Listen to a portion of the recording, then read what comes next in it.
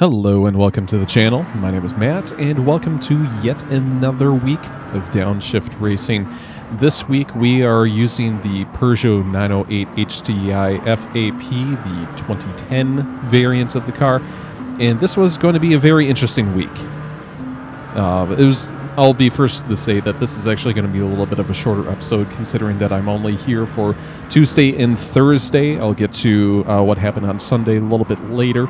But for the Tuesday race, we are here, again, Peugeot 908 HDI FAP 2010 on Alsace. And man, oh man, this was going to be a fun one. So this is of my spec series, I should note that this is the first time in the spec series that we're actually using Group 1 cars. And it just kind of, we're practicing for our Thursday races and our Sunday races, and then all of a sudden Tuesday comes around, it's like, oh, we're in Group 1 now on Alsace.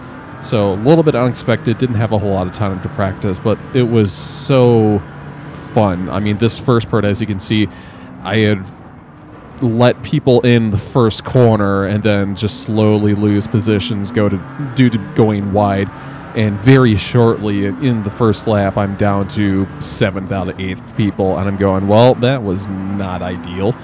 But as you know, the first lap jitters goes, I slowly start making my places up, and throughout all this, I'm having some very, very quick battles, very close battles with a lot of different people here, and this race was awesome because of that.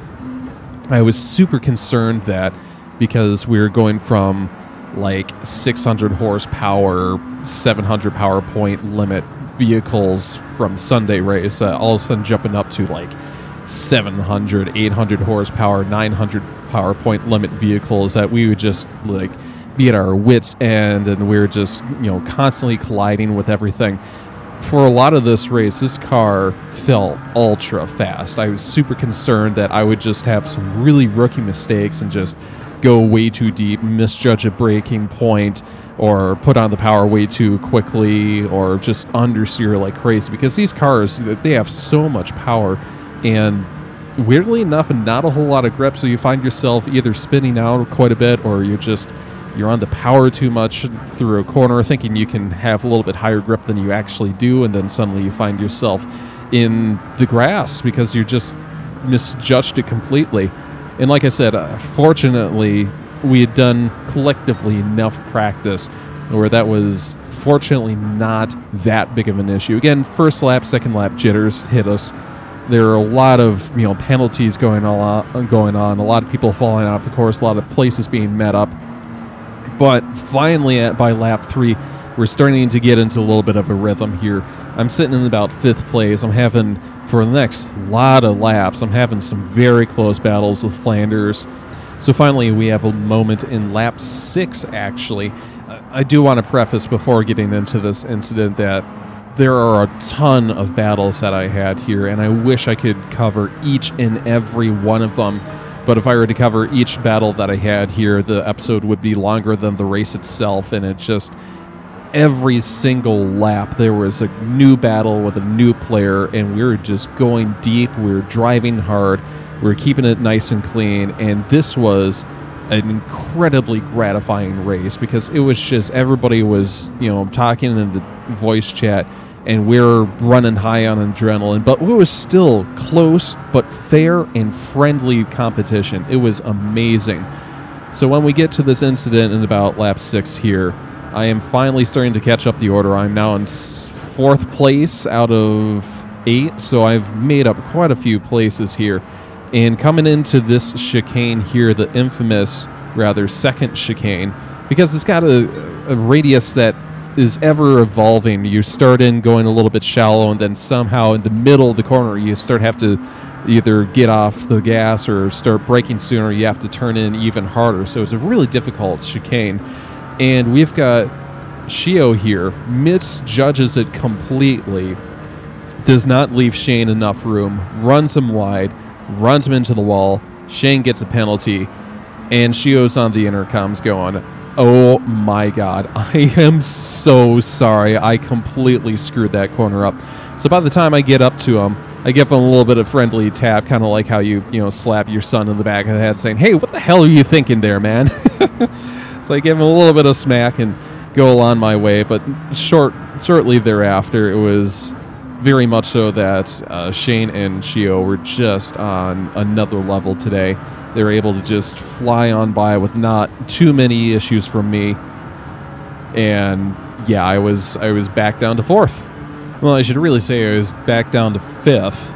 But in this instant, it was kind of unclear who would actually take this position, because for the next couple of laps, there was some insanely good battling with Flanders here. There are some corners I'd be able to just dive in on the deep end, and then there are other times where he'd just be able to fly out on the outside and not have too many issues, and then a couple of corners later, I'd be able to make it up, and then he'd make it up. So we were just going back and forth, back and forth, back and forth.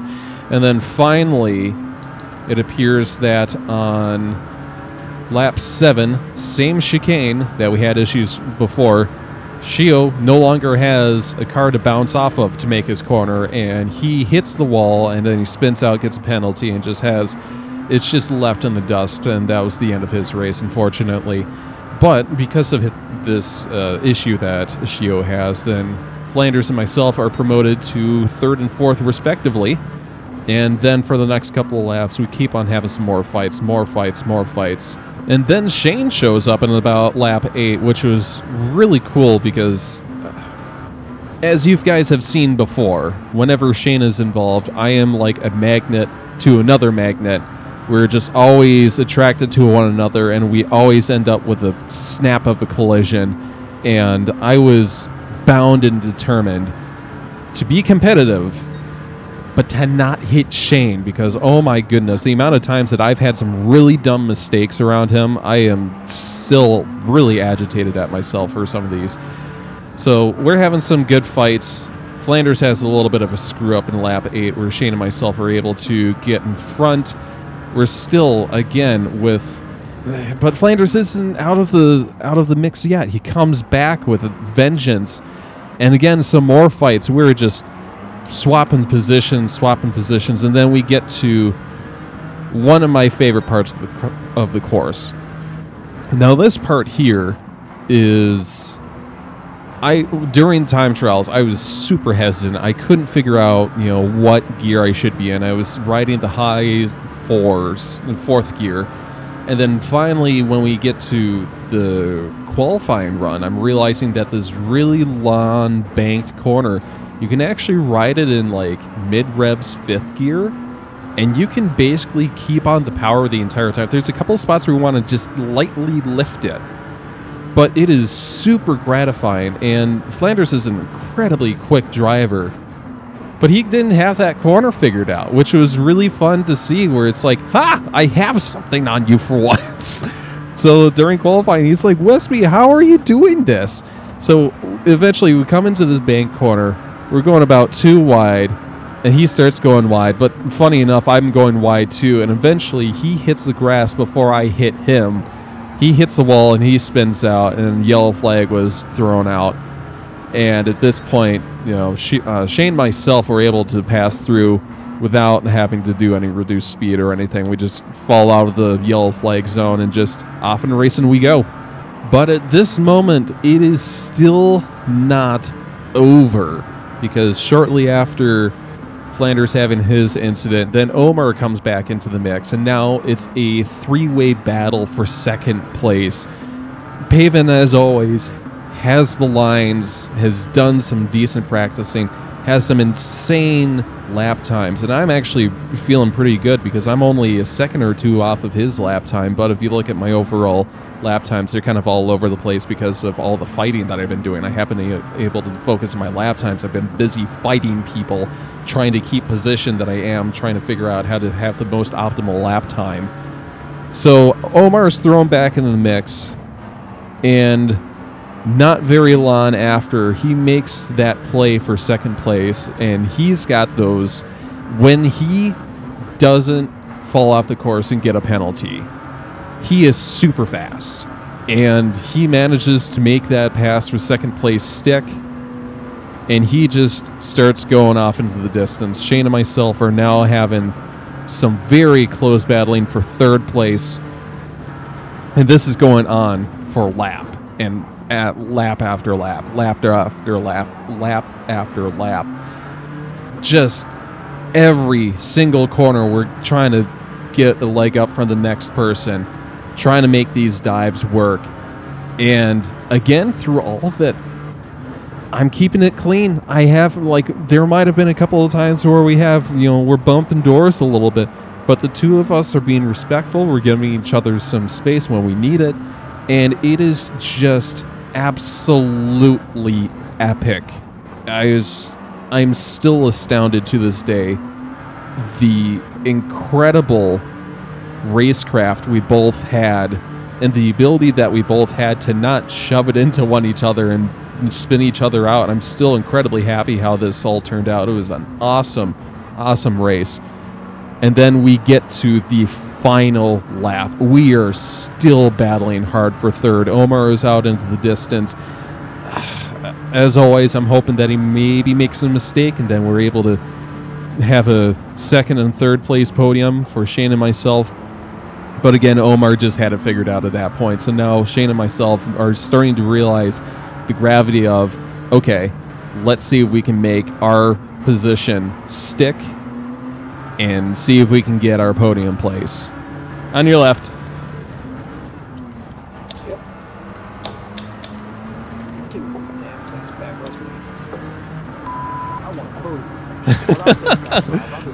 Dude, if we get Omar to screw up, then we both get podium. That's what I'm. Oh, yep. There we go. There we go. There we go. Oh, are we going to do this too wide? Hell yeah, we are. Oh no, no, we're not. I'm up is what I'm doing.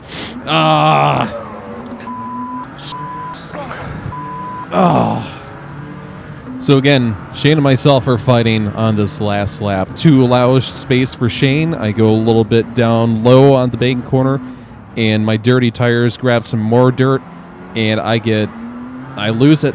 At this point, when I lose it, I send it into the wall. I get a 2.5 penalty. But I think Shane, seeing my issues, focusing on me, was losing focus on his line and has an absolutely dramatic spin out just up ahead of me. So I'm sitting there going, oh my God, oh my God, oh my God, I can do this, I can do this. I pass in front of him, but he's able to recover so quickly. I was not able to make up the gap, though. It's my 2.5 penalty. I needed to be more than that out ahead of him, but he was able to recover faster than I was and was able to end the race with about 7/10 worth of time in between me and him. So he's able to get promoted to third place. Again, amazing battle. And it just, wow, wow, wow, wow. I want to remember this race for a long time. I didn't win. I didn't even get a podium. But man, everybody was on their A game. And it was just special. I think I can say that definitively. That race was special.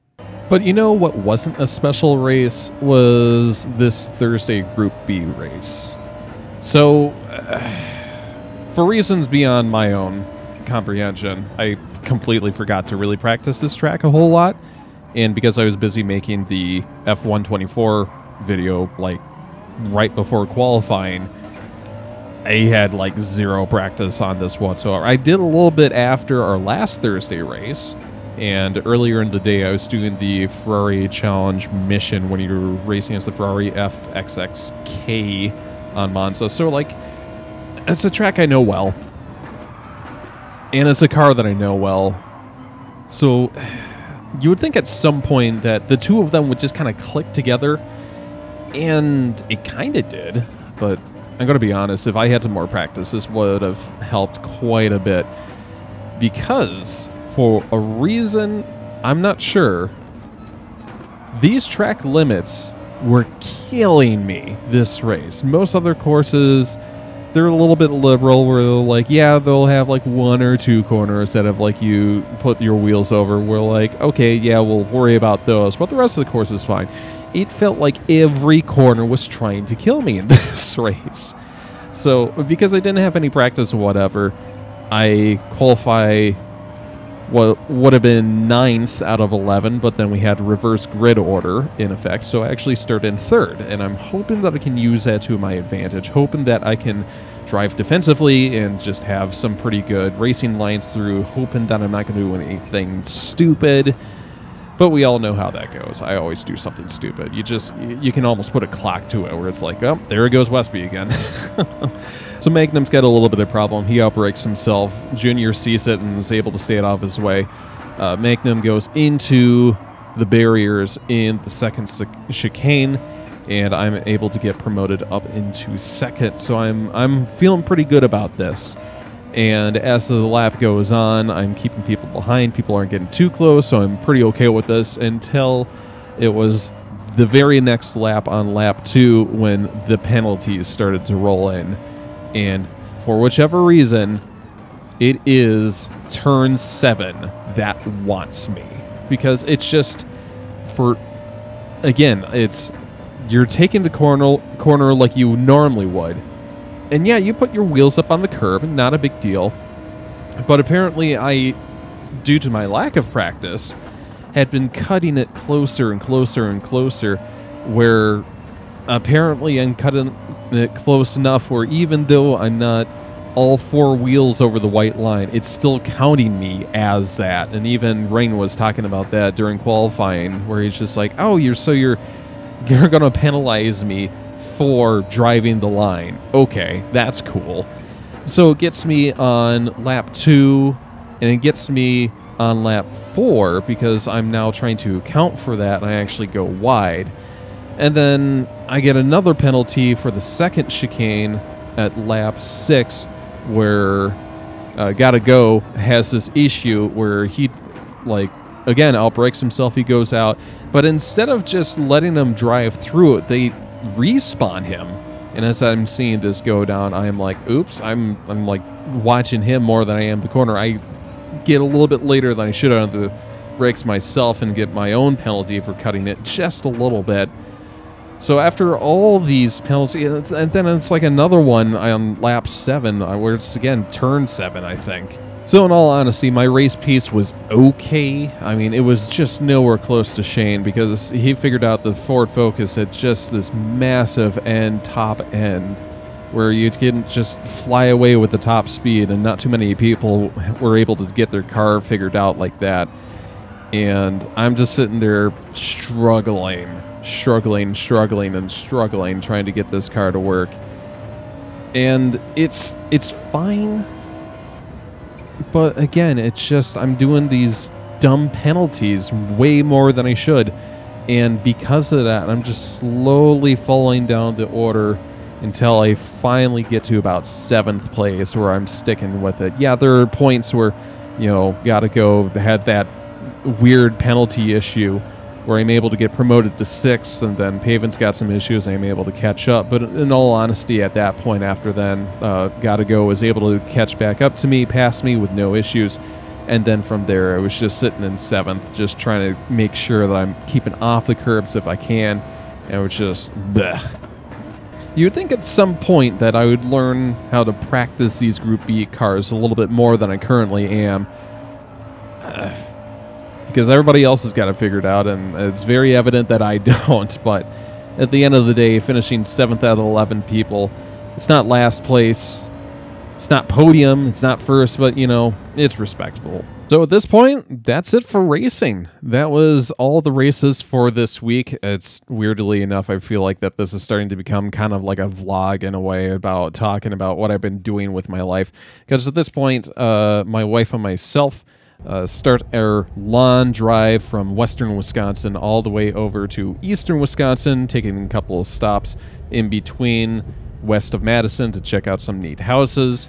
And then we stop in Milwaukee to hang out for a day to ultimately go to Road America for the IndyCar race on Sunday. It was a great race as always. But then after then, we were able to go even further east with another fairly long drive to Port Sanilac in Michigan, just a little bit north and east, I want to say, of Detroit, to pick up a cat.